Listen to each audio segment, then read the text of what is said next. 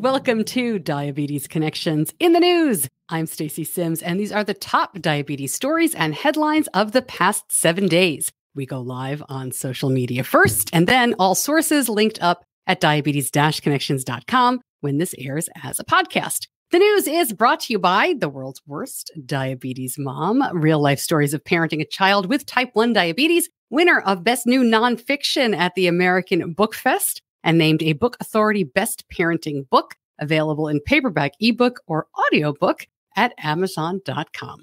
In the news this week, people who recover from a mild case of COVID-19 appear to have an increased risk for subsequent new onset type 2 diabetes, but not other types of diabetes. This is from a big new study in Germany, and it lines up with previous studies of more seriously ill patients with COVID-19 who had increased risk of type 2 in the months following. This was a big study, more than 35,000 patients, no prior history of diabetes. The risk of developing type 2 increased by 28% if the person had COVID, again, even a mild case. The researchers say anybody who tested positive for COVID needs to be aware of this and get screened for diabetes in the months and years following.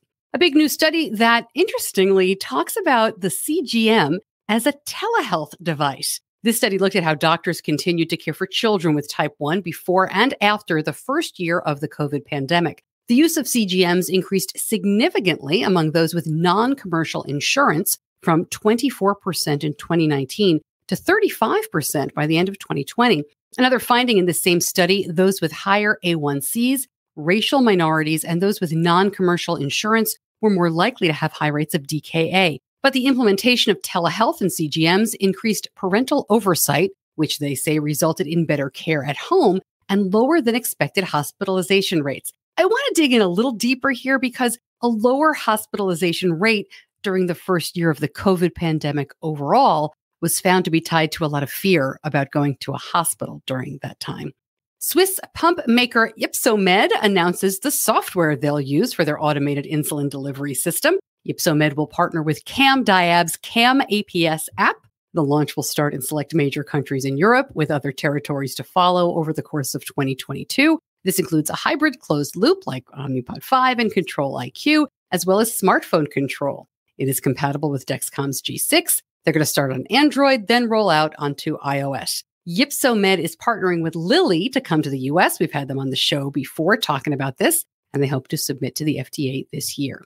The FDA is due to make a decision on teplizumab by August 17th. This is a drug that has been shown to delay type 1, and last year the FDA turned down Prevention Bio, asking for a resubmission with more information. The company is also running the phase 3 PROTECT trial of teplizumab. That's in newly diagnosed type 1 diabetes patients. They hope to expand the indications for the drug. More study underway into the tuberculosis vaccine as a treatment for type 1. This is Dr. Denise Faustman's lab, and they're recruiting 150 teens with type 1 for pediatric clinical trials. Faustman's work is controversial because her studies have been small, and many experts say they don't show significant improvement. But Faustman says the vaccine appears to help patients with type 1 by altering the immune system, and that even though nobody in her trials is off of insulin, there is improvement.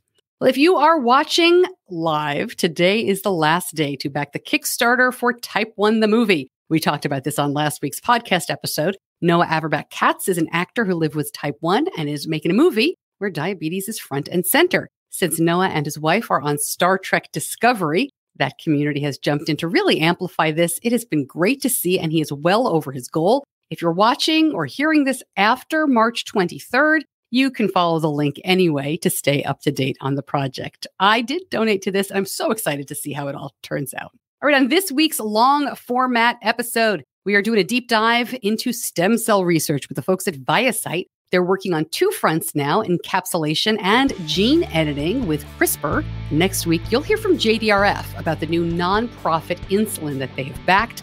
Why will this effort from Civica RX be different? We'll talk about it. You can listen wherever you get your podcasts. And that is in the news for this week. If you like it, please share it. Thanks so much for joining me. I'll see you back here soon. Diabetes Connections is a production of Stacey Sims Media. All rights reserved, all wrongs avenged.